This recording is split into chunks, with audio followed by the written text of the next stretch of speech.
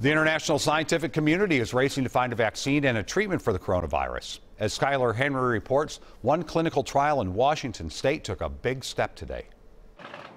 An experimental coronavirus vaccine was administered to a human test subject in Seattle today.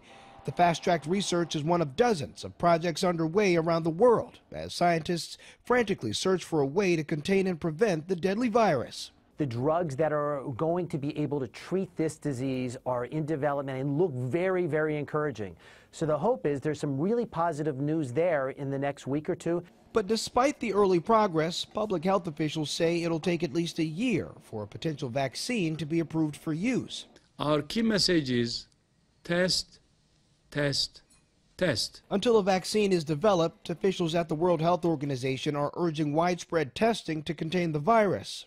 It is important for countries to know where the virus is circulating within their countries and who is infected and who is not infected. And by doing so, you can effectively stop transmission between people.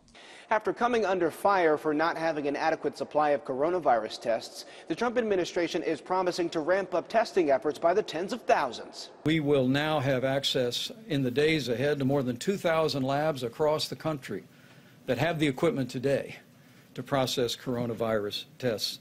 While dozens of people have died in the U.S. and thousands worldwide, the vast majority of patients with mild symptoms recover in about 2 weeks. Those with more severe illness may take up to 6 weeks to recover. Skyler Henry, CBS News, Washington.